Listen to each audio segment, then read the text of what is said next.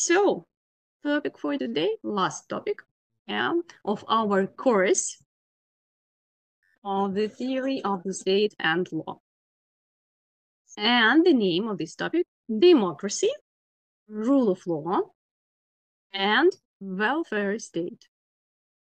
Democracy, rule of law, and welfare state. And the translation of these all terms, and even welfare state. Perfect. Questions? Democracy, of course, its notion and forms, its notion and forms, or definition and forms. Then, next question, the origin and essence of the rule of law, or maybe the idea of the rule of law, or of the principle of the rule of law, Then, next question, legal state. Of course, we should speak about legal state too. And last question will be about welfare state. I think you know something about democracy, yeah? And what can we read in our constitution? Constitution of Ukraine. That Ukraine is this situation we can see in many other constitutions, not only in the Constitution of Ukraine. And this constitution claims the democratic character of our state, and even principles of rule of law. We can see in our constitution, and even welfare state too.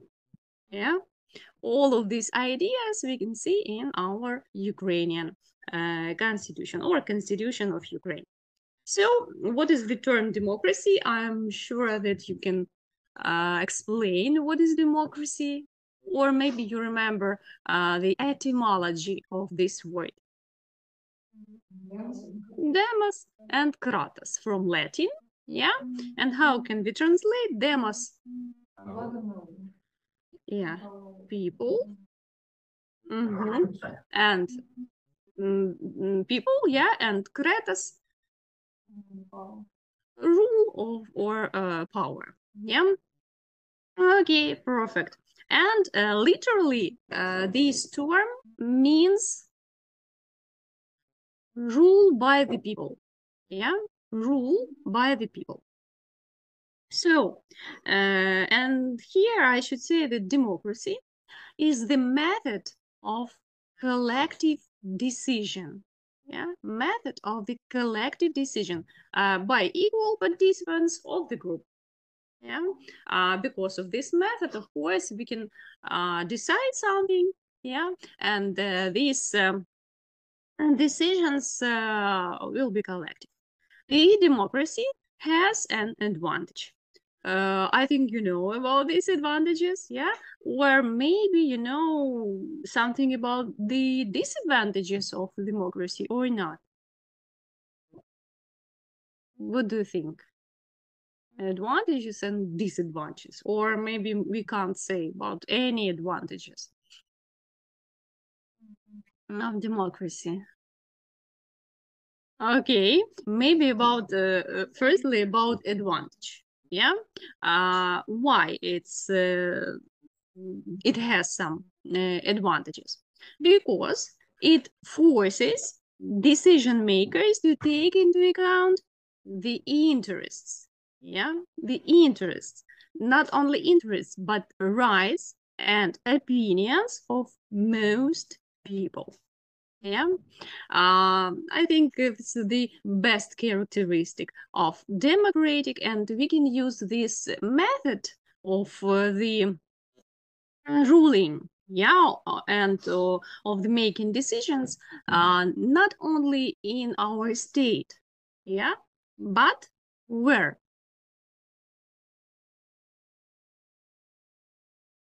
Democratic method of some making election, why not? Then, okay, referenda, yeah. Then, in just any organization, yeah, any organization, or even of some group of people. For example, in your group, yeah, would we use such method or not? But you didn't. Yeah. Why? It's not so popular for you. We haven't what? We just don't try. Yeah. Okay. But I think it's a good idea. The democracy. Yeah. Okay, okay. I hope that it will be a good example of this trying. Yeah. Okay, then, since democracy gives some political power to everyone, yeah, more opinions are taken into account than under aristocracy or monarchy. Yeah, and that is why maybe democracy is so popular. Yeah, because of course, when somebody thinks that he or she can do something, yeah, or rule in some society, of course, it's interesting. Yeah. Okay. Then the democracy is generally more reliable in helping participants discover right decisions. That is why it thought to be the best decision-making method. Yeah, I hope you can agree with me that this is the best decision-making method. Then, since democracy brings a lot of people into the process of decision-making, it can take advantage of many sources of information and critical assessment of laws and policies. Yeah, when everyone can estimate, yeah, some processes in politics, yeah, or anywhere of, for example, laws. I think it's a very good idea because it's more comfortable for every person. Yeah, for every person. Okay, democratic decision making tends to be more informed than other forms about the interests of citizens.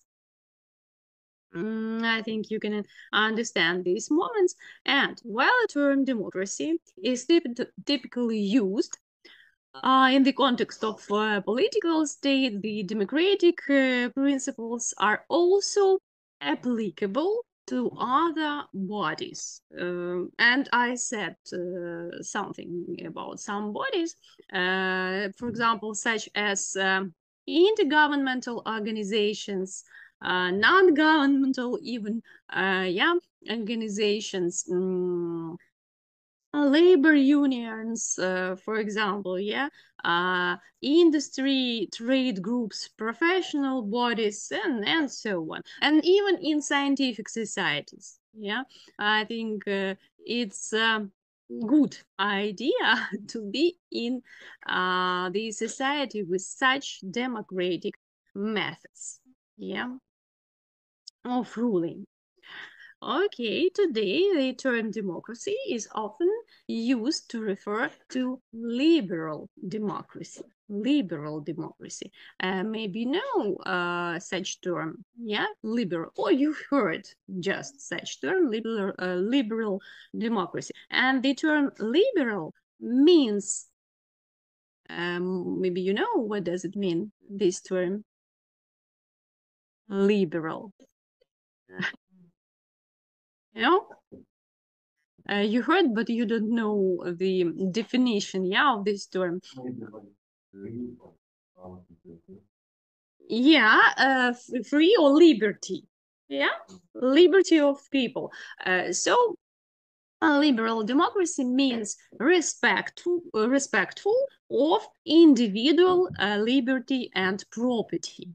Yeah, individual liberty and property. You can write if you don't know this, or you can just note, yes, in your memory this moment. I think it's important. And it should be known that democracy may be illiberal as well.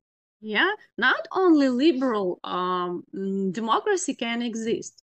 Of course, we can speak about illiberal democracy too. Why not? For example, we can speak about the democracy of Soviet type. Yeah, Soviet type. It wasn't liberal. Yeah, but we said yes, it's democracy. Yeah, and we can read in a constitution, yeah, of the Soviet Union that yes, it's democracy. But it was not liberal, it was illiberal democracy. So the features, yeah, the features of the liberal democracy. What is this? Some features. Maybe you know these features, but I'll say. Firstly, we should speak here about free and fair elections. Yeah, free and fair elections, of course. Then the protection of liberty. The protection of liberty. I mean here, for example, the protection of freedom of speech. Yeah, freedom of assembly, freedom of the religion, and of course property, freedom of property. Yeah? And especially the private property. Yeah, I think is interesting for all citizens in any country. Yeah. Then next feature of liberal democracy, the rule of law. The rule of law. Then maybe you know the division of what? Of powers. Yeah, the division of powers. And the protection of minorities. Yeah, the protection of minorities. Of course, the opinion of all the people is very important. Yeah, but in liberal democracy, of course, we should protect the opinion of minorities too. This is the great characteristic, I think, of the liberal democracy. And conversely, a liberal democracy is one where the liberal freedoms are either non-existent or non-enforced. For example, Napoleon III used such democratic instrument as plebiscite, yeah, to ratify his imperial decisions. Yeah, plebiscite. What is this? Do you know? Yeah. So it's maybe like a kind of referenda or election, yeah, something like this. And it's the characteristic of illiberal democracy. Yeah. Okay, you can understand this, and it's just perfect. Then the democracy may function both in direct and representative forms. Do you remember this idea? Yeah, direct democracy and representative democracy. And now we'll speak about this ideas. What is the direct democracy? We spoke something about these ideas at our previous lectures, yeah?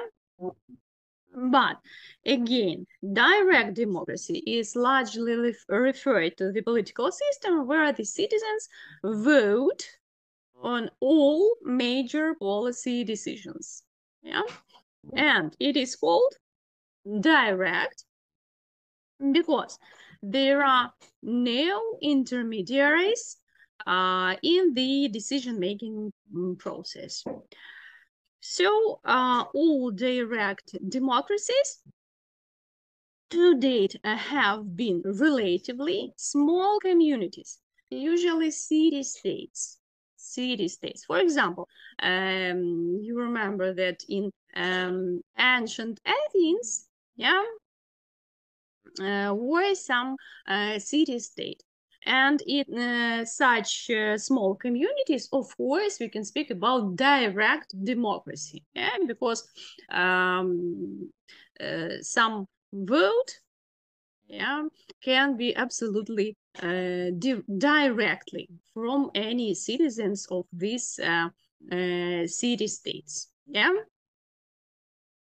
Today, limited direct democracy exists, for example, in some Swiss cantons, yeah, because it's small, and of course it can be such direct democracy. Other current examples include many small civic organizations, like, for example, college faculties, yeah, and town meetings, for example, in New England, and the population of this city or town, not city, town, yeah, of these towns can be under 10,000 of the citizens. Yeah, and that is why, of course, we could speak here about direct democracy and the process of voting, yeah, from such positions.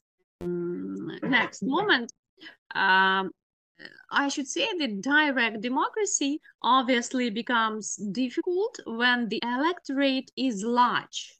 Yeah, of course, it will be a bit difficult. There are four pillars of direct democracy, and here we can speak referendums, yeah, then lawmaking initiatives, elections, and recall elections. Yeah. Do you remember what is referendums or referenda? We can use these two words. What is this? You know, but you can't explain. Yeah. When Some process, yes. the government want to change something. Yeah. uh, And we want to do something,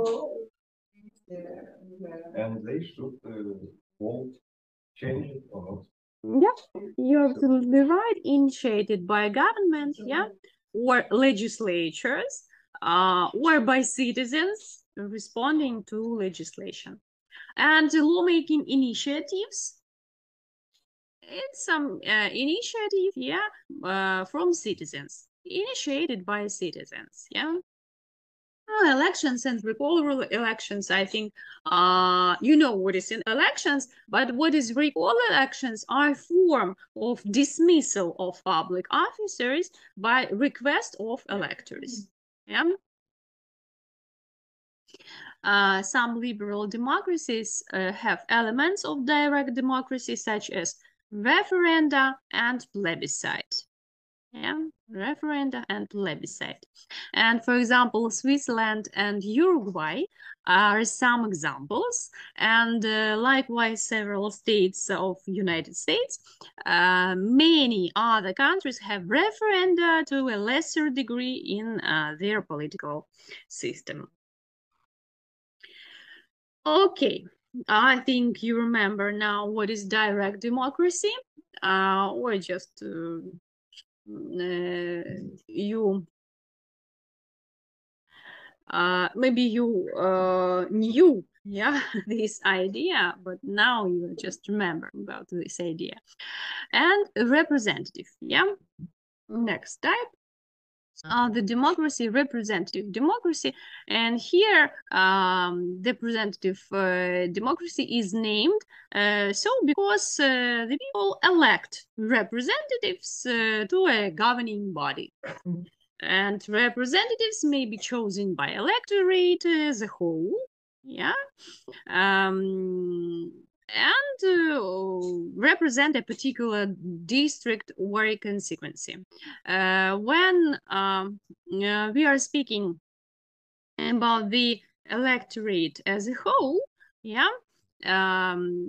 it can be in a proportional system, yeah, as in proportional system. And when we're trying to speak about the represent a particular district,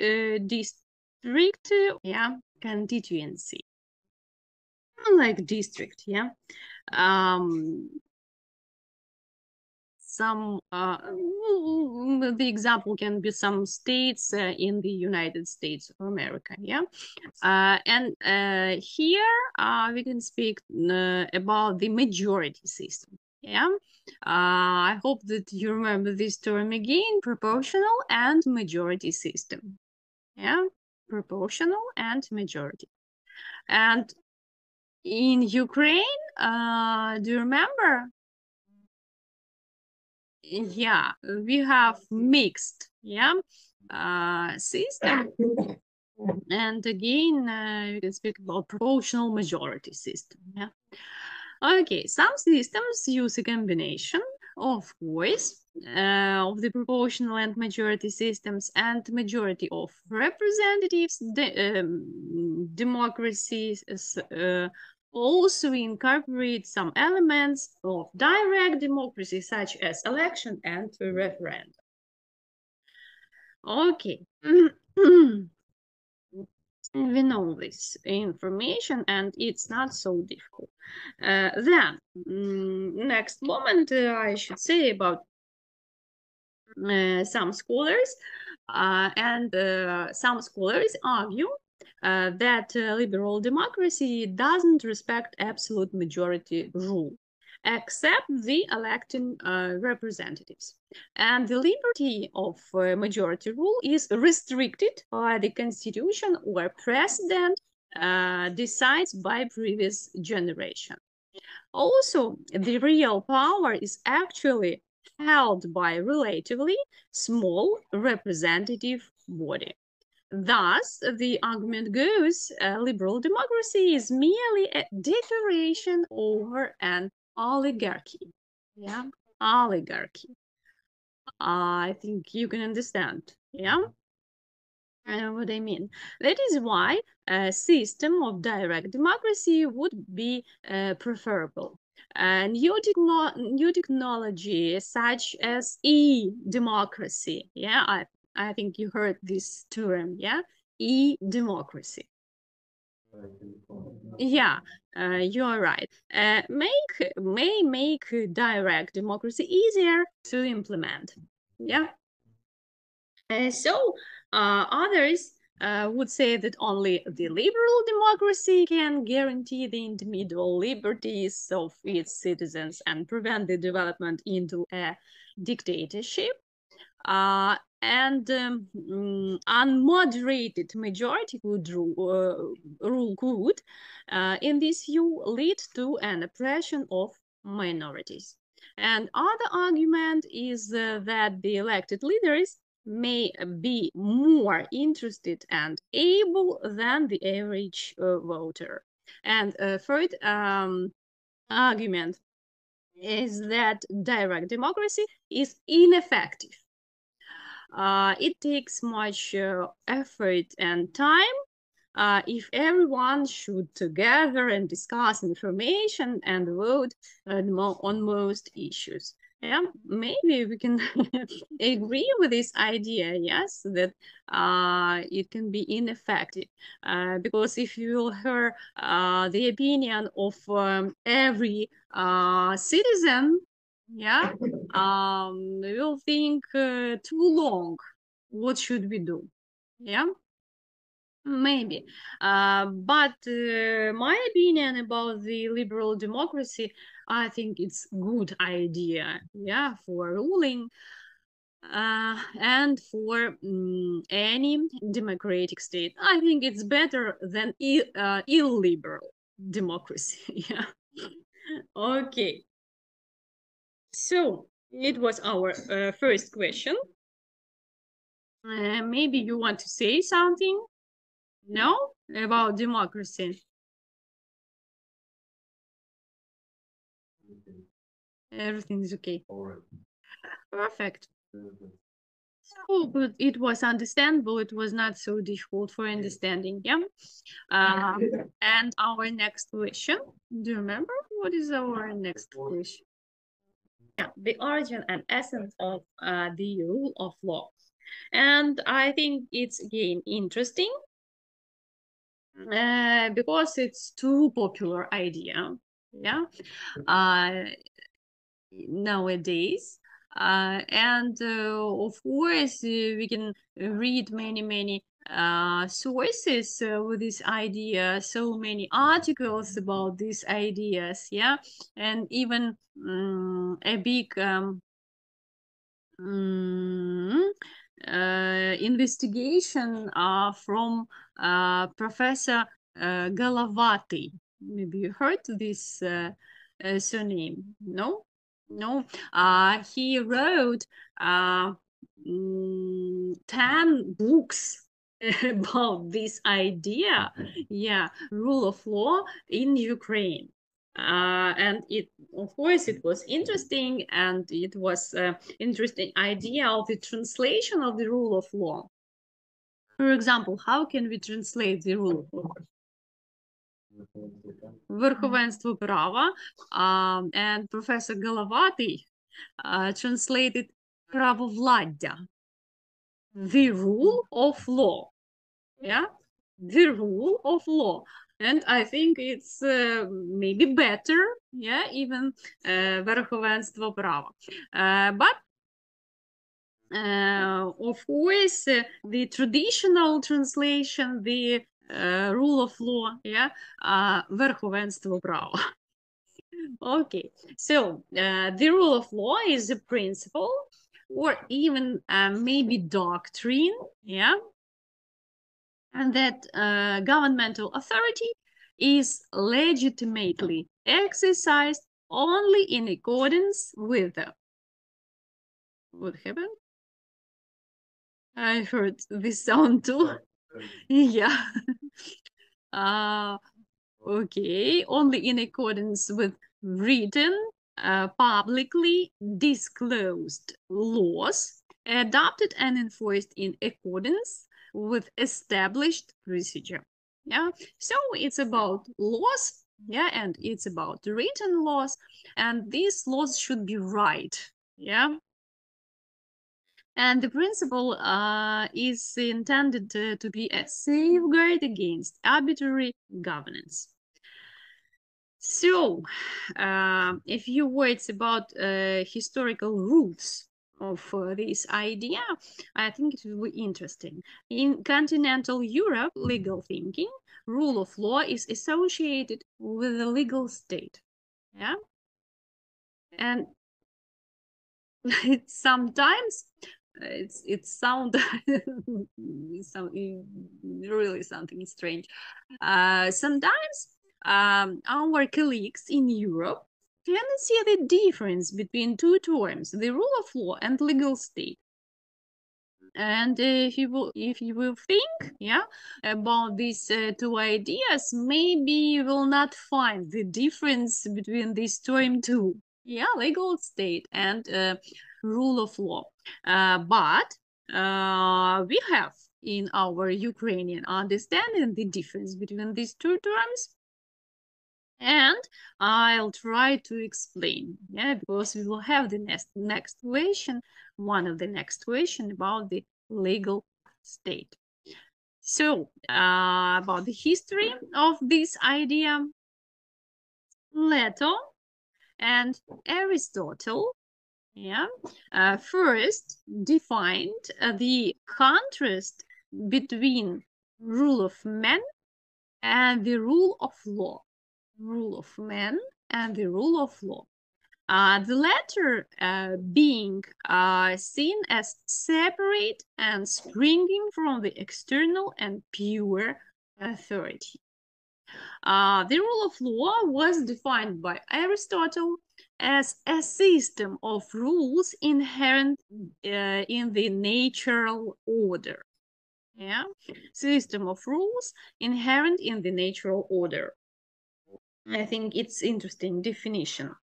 Then next philosopher, next scientist, Samuel Rutherford was one of the first modern authors to give the principle theoretical foundation in his work with the name Lex. It was not so I think it's not so modern thinker, yeah, because it was in 1644, yeah, 1644. And later Montesquieu, Montesquieu gave, I think it will be better to say, gave some definition for this idea too. And it was in his book with the name The Spirit of the Laws. The Spirit of the Laws. How can we translate? Yeah, you're absolutely right. Yeah, про дух законів. Про дух законів. And it was in 1748. 1748, a bit later, yeah, than Samuel Rutherford. So in the Anglo-American legal tradition, rule of law has been seen as a guard against despotism and as enforcing limitations of the power of the government. And in American law, the most famous exposition of the same principle was drafted by John Adams. John Adams. I think you heard this name, yeah, John Adams, for the Constitution of the Commonwealth of Massachusetts. He wrote this Constitution, and he said, it may be a government of laws and not of men. Yeah, it's something like the sentence from Aristotle, yeah, from the ancient Greece. And this idea was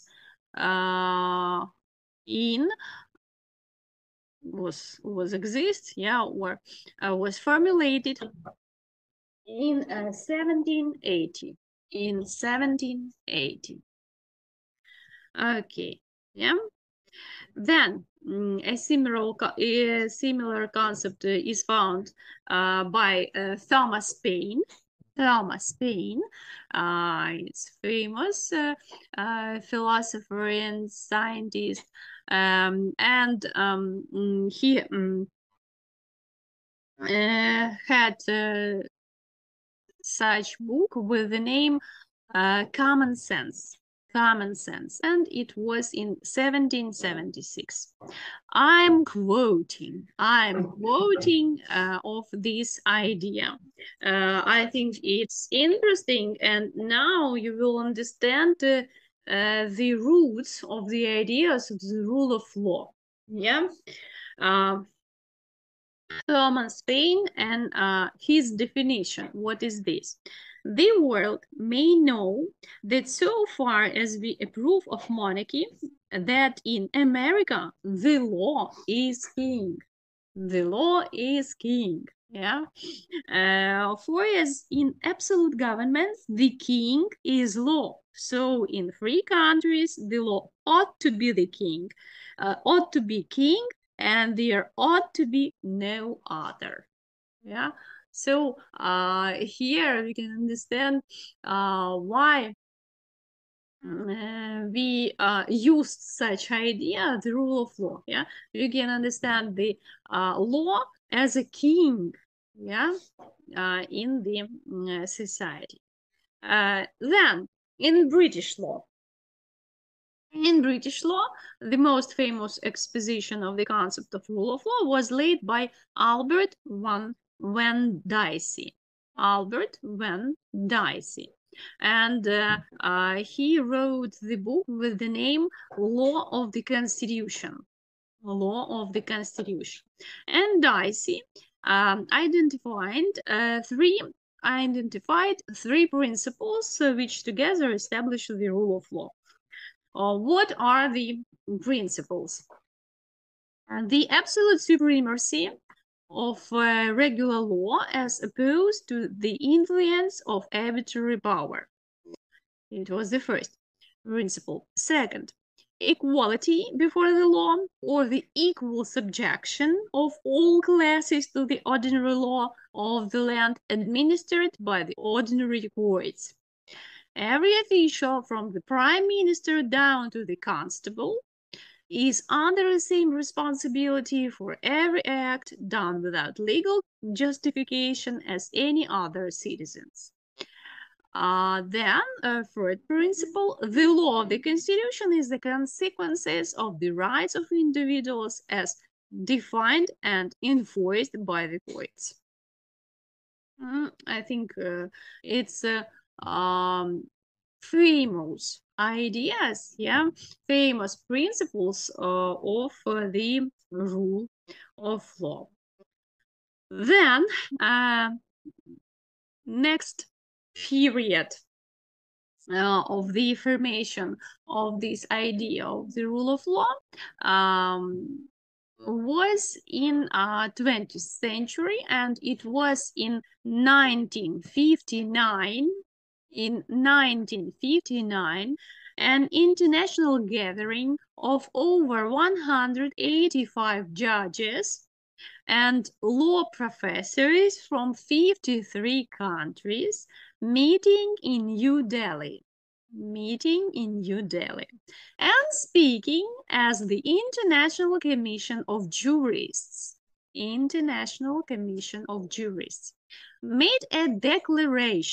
Made a declaration as to the fundamental principles of the rule of law. Don't you hear about this fact? Now you're here, yeah? And the Delhi Congress gave rise to three important elements in the concept of the rule of law. So what are the three important elements? The individual is possessed of certain rights and freedoms, and he is entitled to protection of these rights and freedoms by the state. I think it's understandable, yeah? Then there is an absolute need for an independent judiciary and bar, as well as for effective machinery for the protection of fundamental rights and freedoms. Yeah. So here we can speak about the independent judiciary power or judicial power. Yeah. Then the establishment of social, economic, and cultural conditions would permit men to live in dignity and to fulfill their legitimate aspirations. Don't you know some words here? What is dignity? Live in dignity. Гідність. And to fulfill their legitimate aspirations. Legitimate aspirations, some legitimate ways, yeah, legitimate initiatives, прагнення. Okay. In his speech on November of 16th of November in 2006, Lord Burnham of Cornhill postulated eight even, yeah, sub-rules of the rule of law. So now you hear newer, yeah, ideas about the rule of law, and it was in 2006. Yeah. Maybe even the newest, yeah, ideas. But of course, we have another ideas now, but the fundamental ideas, yeah, of the rule of law, I think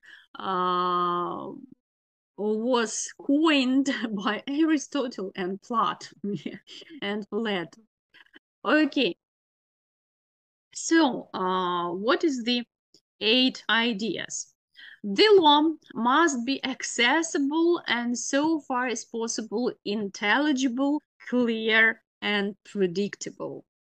I think it's absolutely understandable idea. Then, questions of legal rights and liability should ordinarily be resolved by application of the law and not the exercise of discretion.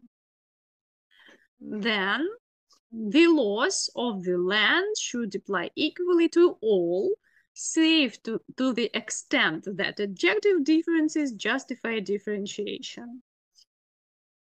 Then the law must afford adequate protection of fundamental human rights. I think you can see the link, yeah, between the rule of law and the idea of human rights too. Then means must be provided to resolving without prohibitive cost of inordinate delay. Bona fide, or not bona fide, bona fide civil disputes which the parties themselves are unable to resolve. Maybe you don't know some words. What is inordinate delay? Inordinate delay. What is delay? You know this word. Затримка. Yeah. Inordinate delay, I think you know already. And bona fide civil disputes. Доброчесний. Так, доброчесний. So we gain these characteristics of some ideas of rule of law. Then ministers and public officers at all levels must exercise the power conferred on them reasonably, in good faith, for the purpose for which the power were conferred and without exceeding the limits of such powers. Next moment, seventh, adjudicative procedure provided by the state should be fair. Yeah.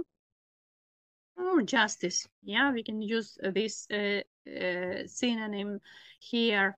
And the state, the last idea from this, I think, scientist. The state must comply with its obligation in international law, the law which, whether deriving from treaty of or international custom and practice, governs the conduct of nations.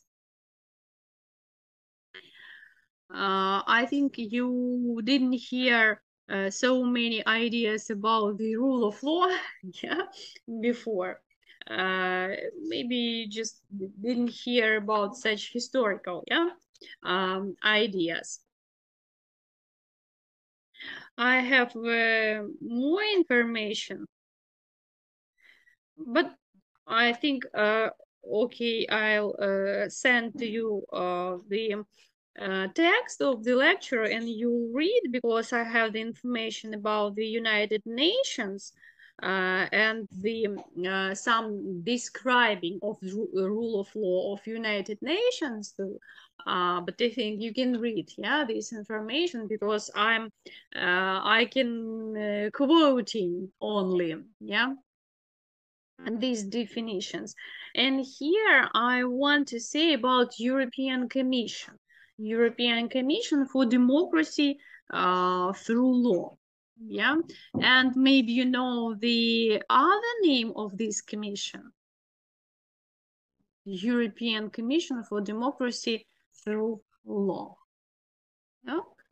Venice Commission. Maybe you heard something about this Венеціанська комісія. Of course, in Ukrainian, of course, yeah, Venice Commission, yeah. So European Commission for Democracy through Law. And in the report with the name on the rule of law, yeah, and this report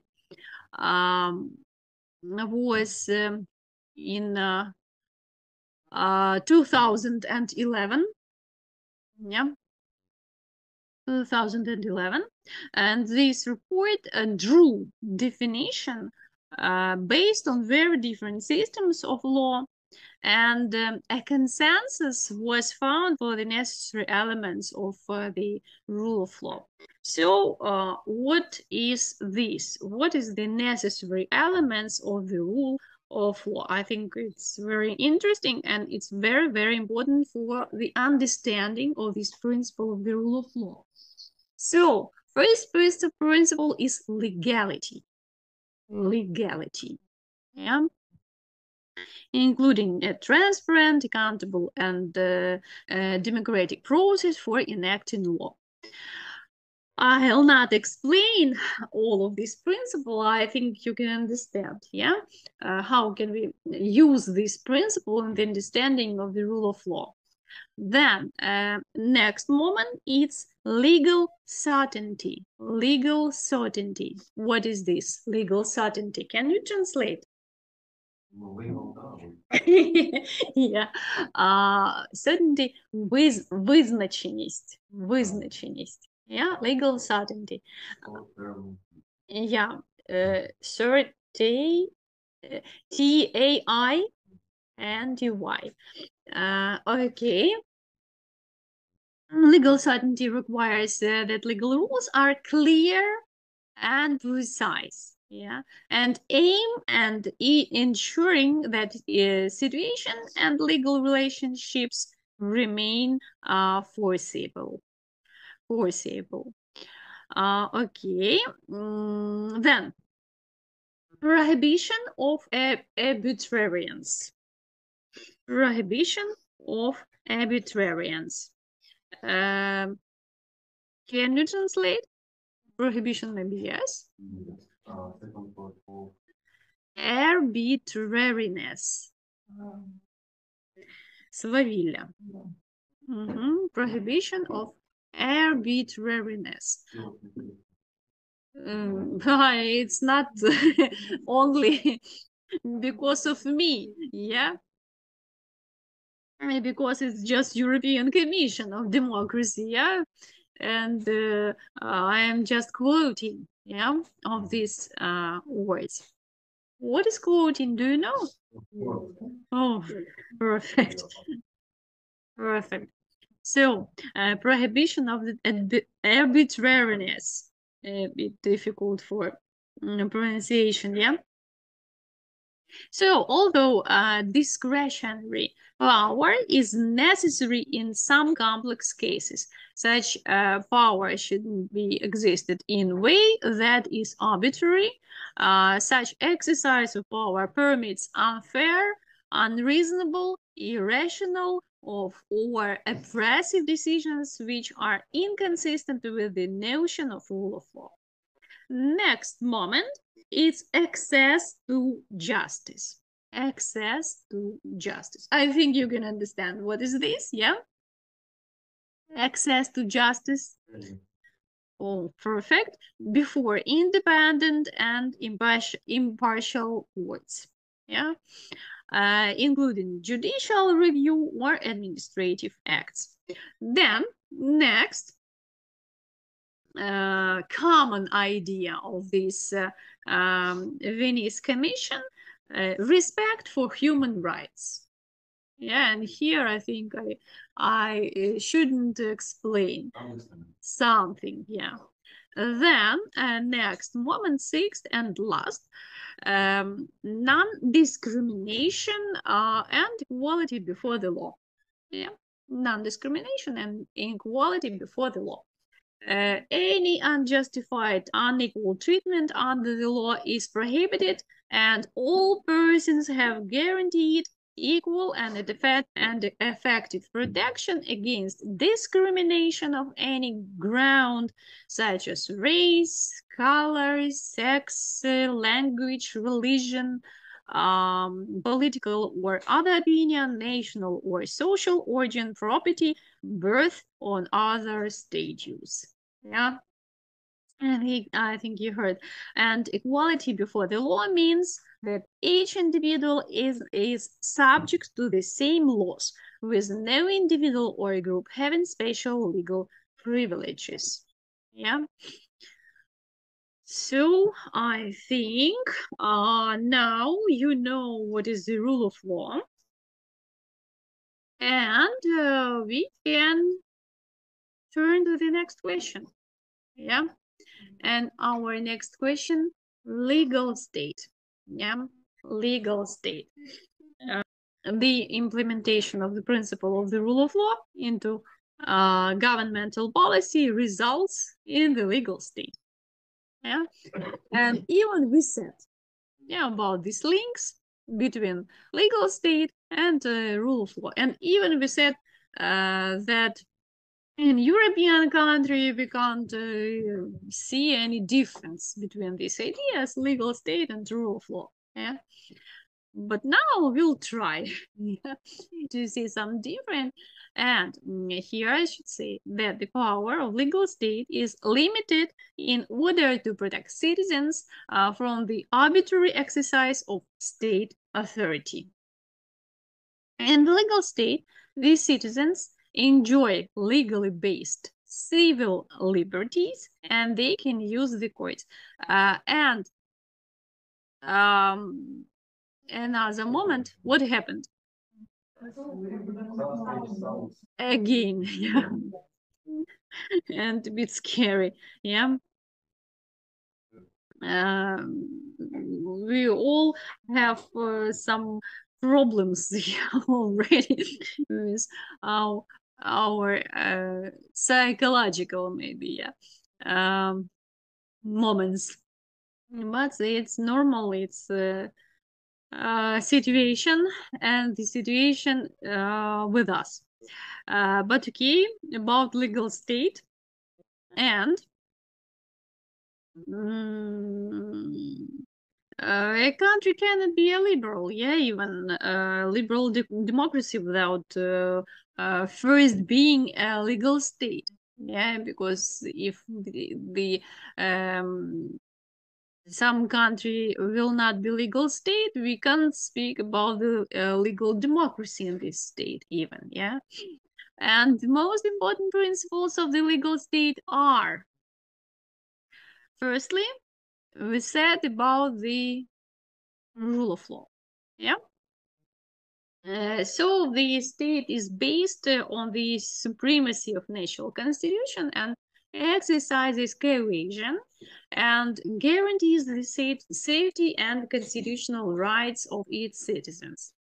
Then, and the next idea is very important idea, the idea of the civil society. Yeah, civil society. You know what is this? Yeah. And civil society has sovereignty upon the state. Yeah. In such state, in the legal state, of course, the civil society more important than state. Yeah. You will try to estimate the place, yeah, of state and civil society. Of course, the civil society should be at the first place. And then division of power, yeah, this is the feature of the legal state. And again, you should remember these names, yeah, of these three powers. Yeah. Okay, these are executive, legislative, and judicial. What sometimes we can speak judicative. Yeah, judicative power. It's okay. Yeah, judicative branches of government limiting each other power and providing for checks and balances. Yeah, don't forget about these ideas because it's not enough. Yeah, just to have yeah, these three branches of powers. I think it's very important to be in some relations between these three powers, and these relations should be in the way of the check and balances. Yeah. Okay. Then next moment, the judicature and executive are bound by law. Yeah. And the legislature is bound by constitutional principles. Then both the legislature and democracy itself is bound by elementary constitutional rights and principles. And then transparency of state activity and requirement of reasoning for all state acts. What is transparency, you know? Maybe it's not understandable now. Transparency. No. Прозорість. Transparency. Like transparent. Yeah, we can see all. Yeah, of this transparent. That is why transparency of the state activity. Yeah, and the requirements of reasoning for all state acts. And then review of state decisions and state acts by independent organs, including an appeal process. Then next characteristic, hierarchy of laws, a requirement of clarity and definiteness. I think you know what is clarity and definiteness, yeah? Reliability of state actions. What is reliability? I think you know again. No? Надійність. Yeah, reliability of the state actions, protection of past dispositions made in good faith against later state actions, prohibition of retroactivity.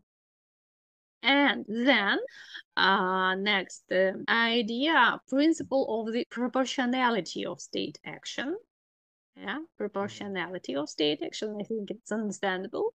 Then next moment, monopoly of the legitimate use of force.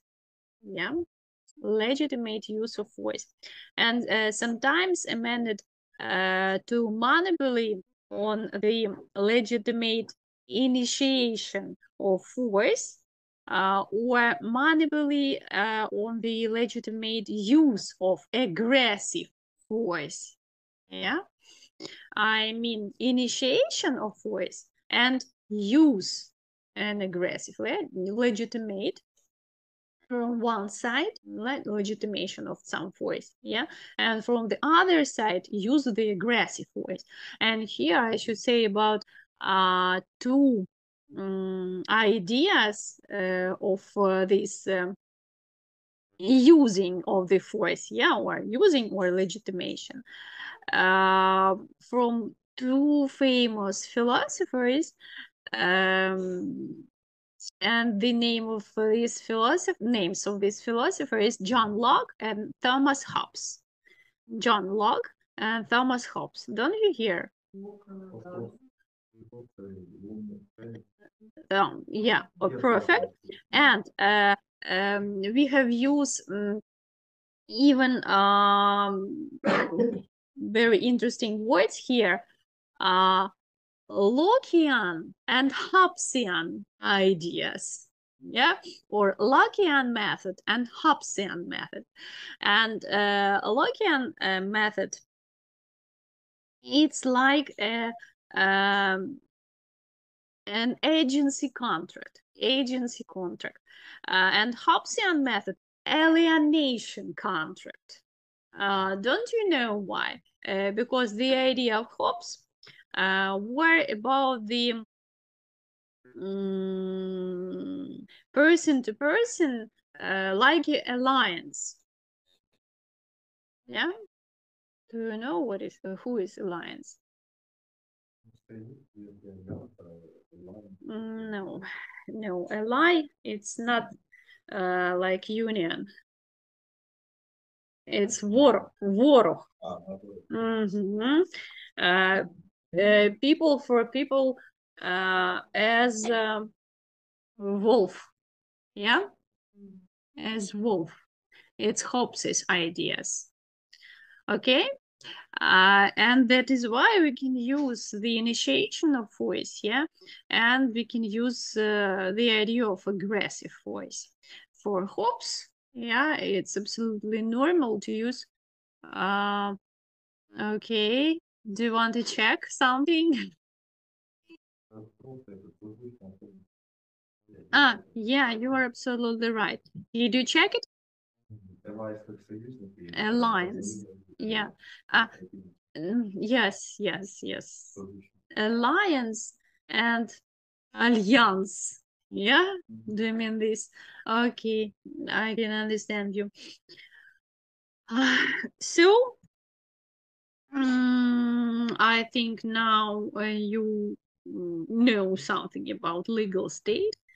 Or maybe again you heard something and now you just repeat, yeah, in your mind these ideas about legal state and a big link between legal state and rule of law. And I think we can turn to the next question with the name welfare state. Yeah, welfare state. I think it will be interesting. And I should say that welfare state is the English term. And this English term, welfare state, was coined by Archbishop William Temple, who is Archbishop, Archiepiscop. Archbishop William Temple during the Second World War. And he compared the welfare state of Britain with the warfare state in Nazi Germany. Yeah, welfare and warfare. There are three main interpretations of the idea of welfare state. And what are these ideas? The provision of welfare services by state. Yeah. Next idea, the state responsibility for the welfare of its citizens. And next idea, the provision of welfare in society. Yeah. In many welfare states, especially in continental Europe, welfare is not actually provided by the state, but by a combination of independent, voluntary, mutual, and government services. The concept of the welfare state remains controversial, and there is continuing debate over government's responsibility for their citizens' welfare. So, of course, we can speak about some advantages and disadvantages about the welfare state. And maybe you know something about these advantages and disadvantages. Can you say something or not? No? No, you can't. Okay. I'll say about disadvantages and disadvantages because I think it's interesting. I think you can think in such a way that disadvantages welfare state. Are you serious? Yeah. We can speak about any disadvantages of the welfare state, but yes, you can speak about these disadvantages. But firstly, arguments in favor the welfare state, and these arguments are the following. Firstly, humanitarian. Yeah, humanitarian. This is the right to the basic necessities of life is a fundamental human rights, and people shouldn't be allowed to suffer unnecessarily through lack of provision. Yeah, I think it's good describing, yeah, of this welfare state. Then welfare state should be democratic, of course. Yeah, democratic. Then welfare state, it's ethical reciprocity. Ethical reciprocity or fair exchange. Yeah, and did you understand me? Ethical reciprocity is nearly universal as a moral principle. Yeah, I mean fair exchange. Yeah, justice exchange. Then next feature, altruism. Altruism. Yeah, why? Because helping others in a moral obligation in most cultures. Charity and support for people who cannot help themselves are also widely thought to be moral choices. Then utilitarian. Utilitarian, what is this?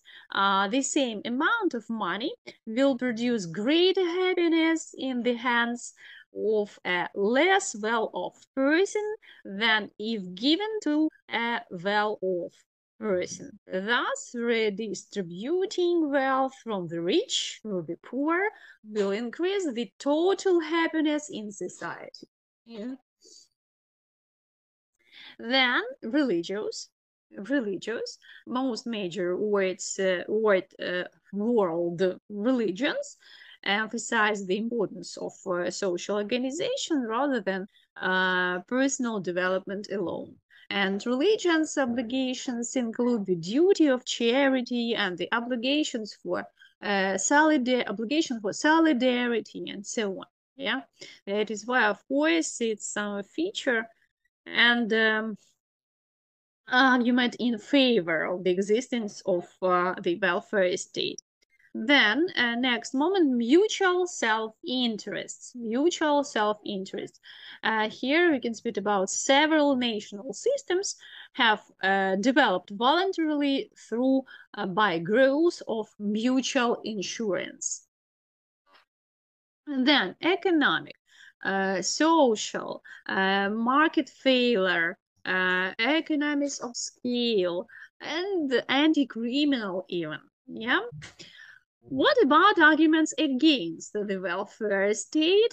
And these arguments are following moral compulsion. What is this? Libertarians believe that the nanny state, yeah? Do you know what is this? Nanny.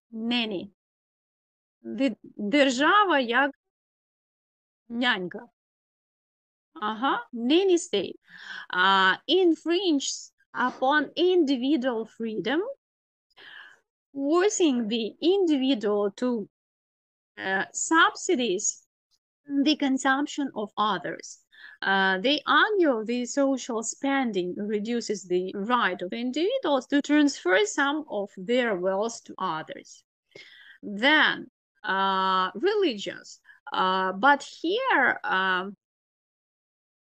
these arguments said about paternalism. Yeah, the state shouldn't be like a father, yeah, for all citizens. Then efficiency. It's not so good for many people. motivations, motivation and incentives. I think it's very interesting moment. The welfare state may have undesirable effects on behavior, fostering dependency, destroying incentives, and sapping motivation to work. Yeah. I think it's interesting and even true. I think in such way about the welfare state too. Okay, I'll give you again the lecture, yeah, and you read about some criticism and not criticism, yeah. And if you don't any questions, we will do a little break.